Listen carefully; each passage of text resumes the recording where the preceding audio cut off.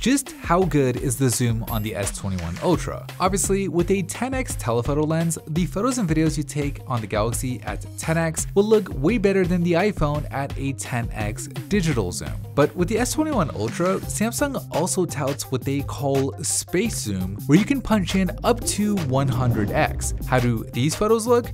Well, they look pretty bad, but that doesn't mean that space zoom is just a gimmick, because it's still kind of useful. For example, this is a computer monitor from 25 feet away, and there's just no way you can read what's on the screen with your eyesight alone. So what about with the iPhone at 12x plus zooming in on the photo?